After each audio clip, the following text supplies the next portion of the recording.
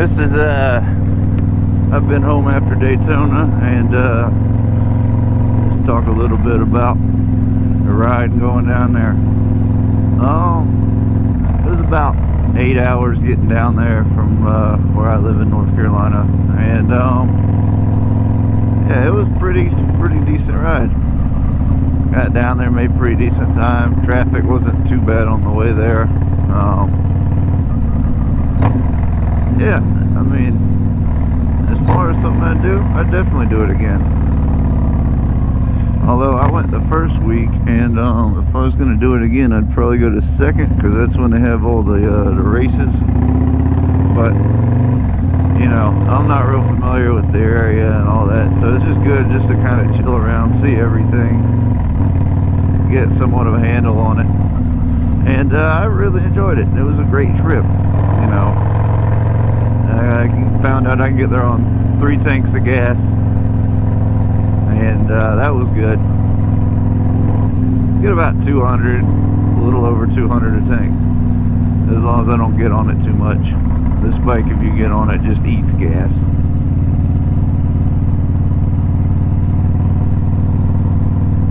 And by eat it, I mean it just eats it.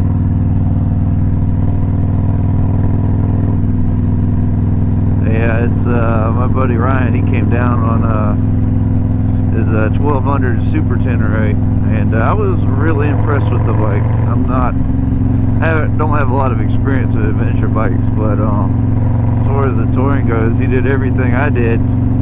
He said he had a little bit of wind buffeting, and like I said, he didn't have highway pegs, so especially on the trip back, he was kind of moving around a lot, trying to figure out find a way to work out some cramps and whatnot. But overall, not bad at all.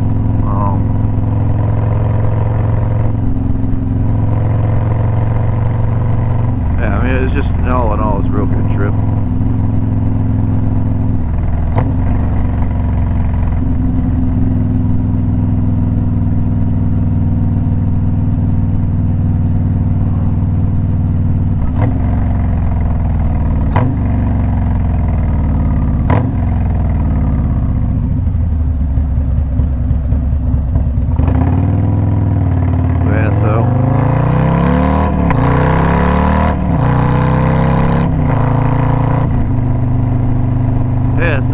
Good time. Seen a lot of stuff. I've got some footage on Main Street and whatnot. We went down there a couple times at night. Didn't really do a whole lot of recording around the area. I did like the last little trip down when we were coming out and whatnot. And yeah, it was actually really enjoyed it. Went down to see my buddy, stayed at his house, because he literally moved in he got down there early that morning at the house, started moving stuff in, so I helped him move stuff in, and gave him a big hand, and he let us crash on the sofa, which was a big help. And yeah, so of course, you know, it didn't have hardly all the necessities figured out, so taking a shower was interesting. No shower rod, no shower curtain. We found a bar of soap buried in one of the boxes, and we made that work, and it was interesting. Like, if you stood the wrong way, you'd be squirting water out onto the floor and stuff. And all in all, you don't realize the little things, how useful they are, until you all of a sudden don't have them, and then you really learn what you can live with and what you can live without.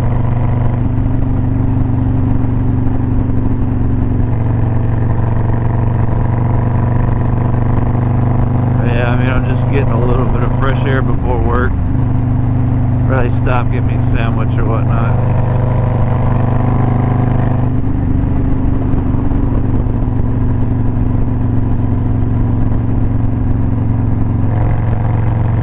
I've been a big fan of KFC chicken sandwiches. It's a pretty decent price to get a giant chunk of chicken, and it's always juicy. Plus, it helps that it's literally on my way to work. That's never a bad thing as far as getting food. Anything that's convenient and tastes good is definitely a plus in my book. 888 trash 10. Get you a dumpster, put it in. Yeah, that's one thing. I've always been good about coming up with like catchy slogans and stuff. To me, stuff just like clicks. Sometimes it does. Sometimes you just get like that writer's block, and it's just like you can't come up with anything. And you're just stuck. That's what happens to me when I make a YouTube title. That's probably why my video titles are so bland. I'm just like, right to here, right to there. You know, I don't really put too much thought in it, because if it doesn't pop right into mind, just throw something generic up there and call it a day. And I'm not real big on clickbait titles. I probably will do some more clickbaity stuff later, but right now I just don't care. I think I get like maybe 20 views a video. If I get more than 20, I'm thrilled. But I'm not really in it for the views or anything. It's mostly just something that I felt like doing finally, and I finally got all my stuff together. More to just kind of share the experience as I go along. And I do enjoy like talking and writing. It makes me just like slow down and enjoy it just that much more. I'm looking for interesting things that if I was writing by myself, I just wouldn't necessarily do it. That creek was real high. Really high. And so, you know, it's just those little things.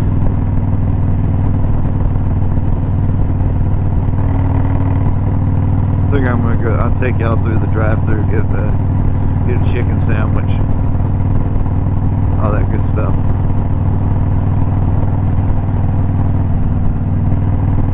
Oh, nice older car.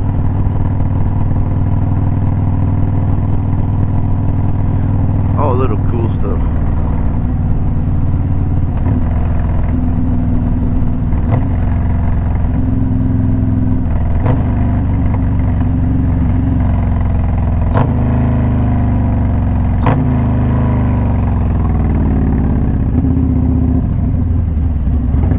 Alright, cool. They're gonna let me go through.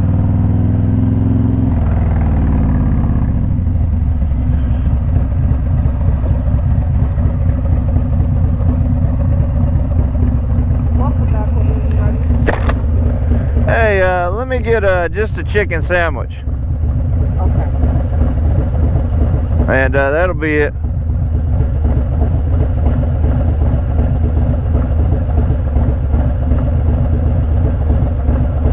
I would apologize. You said you want the crispy chicken sandwich combo? It's gonna be just a chicken sandwich, not the combo. Oh, okay. Is it classic or spicy? Let me get the spicy, please. All right. What else can I get for you today? That's gonna be it. Any hot apple pies for the men delights for $1? Not today, thank you. All right. And would you like to round up for 67 cents for our KFC Foundation?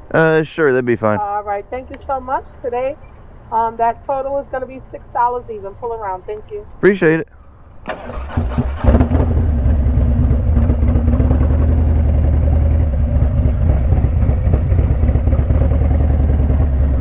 Yeah, $6, not bad at all.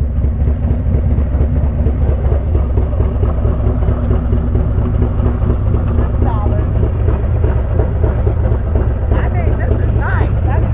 Appreciate it. Thank you. Nice. Oh, you got a camera. Oh, yeah. That is awesome. So you can see yourself driving? Yeah. Like you record yourself? Oh, yeah. Oh, it's an Oprah? Oh, that's what my daughter was talking about, the pool thing? Oh, my God. That's for her birthday. Jesus.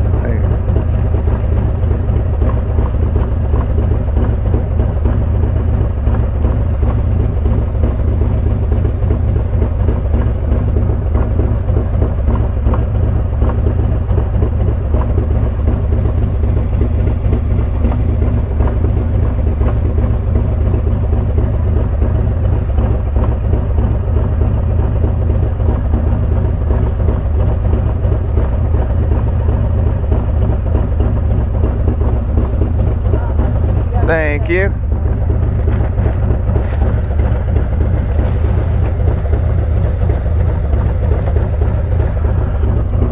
Thank you. get a lot of like interaction when I got the camera on.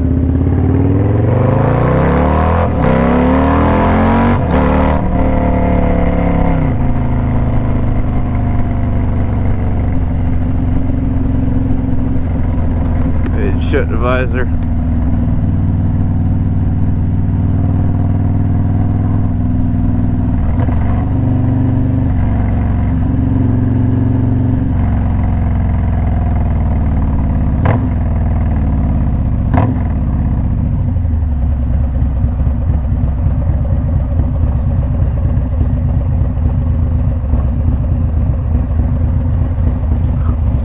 Ooh, church on the corner.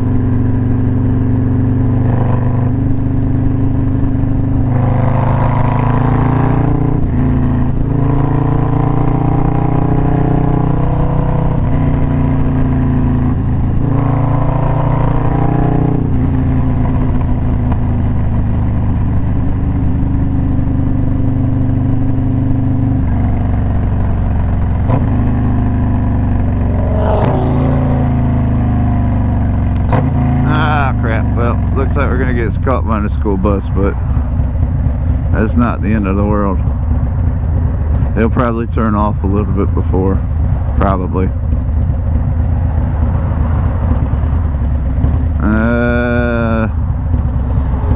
I'm just not gonna do it. I could have made that, but it would have been sketchy. I don't want to do that one either. Now this one I'm good at.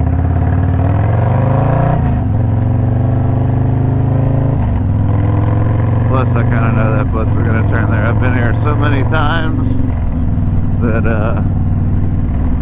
you kind of know what people are going to do just when you see them turn in. I know he's going to that neighborhood. Almost everybody turns and goes to that neighborhood except for a few.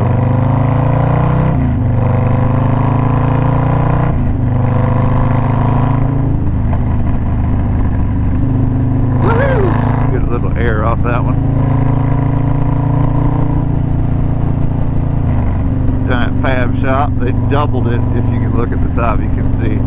So they must have had something major come through there for them to double the size of their building. There's a little pond there.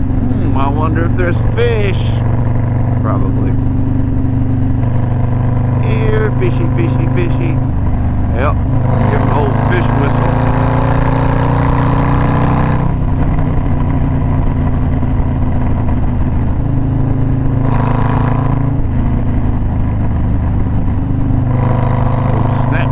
Pop, best friends. Alrighty, I will see y'all later.